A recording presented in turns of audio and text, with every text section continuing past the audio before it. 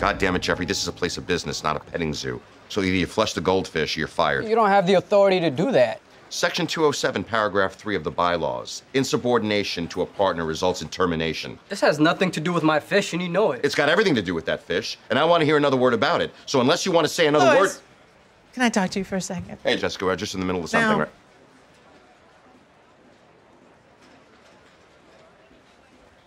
Yes? What the hell do you think you're doing? I'm exercising my authority as junior partner over that douche.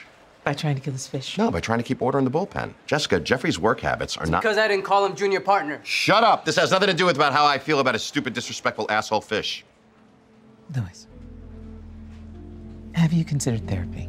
Why would I do that? That would be like Barishnikov taking dance lessons. Louis. Jessica, shrinks are for pussies. Now, can I go back to yelling at Jeffrey? Because these associates need guidance and discipline. Listen to me, Louis. I stayed out of that whole thing between you and Harvey because that was Daniel's call. And you want to go off on the associates, that's one thing. But you let this promotion go to your head and you take it out on Harvey. I'm gonna step the hell back in. Just get my word as junior partner. If there's any problem with Harvey, it won't be because of me.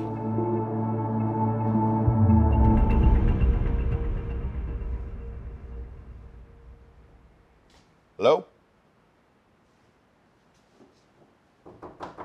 Hi, I'm Louis Litt, here for my 9 a.m. appointment. Hello? Ah, yeah, Mr. Litt. We've been expecting you. I'm sorry, but did you just speak in a German accent? Please take in the seat. Holy shit, you're a goddamn Nazi. What did you just say to me? I said I'm not going to sit here and talk to you about the weather, let alone my goddamn feelings. Thanks, but no thanks, Wiener Schnitzel. Please, Louis, just give me 2 minutes. 2 minutes. First of all, I take it you're Jewish. Yeah, I'm not comfortable answering that right now. Well, it seems very clear, based on the fact that you just called me a Nazi. What's your point? Would it interest you to know that I'm Jewish too? Yeah, we'll take out your circumcised junk and maybe I'll believe you. I'm not going to do that, Louis, but I will tell you that my parents were both children during the war. They survived by fleeing the country and felt it their duty to eventually return and raise both my sister and myself as proud Germans and Jews.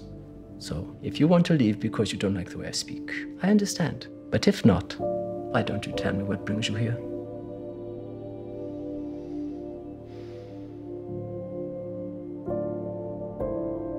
I'm here because no matter what I do, nobody respects me.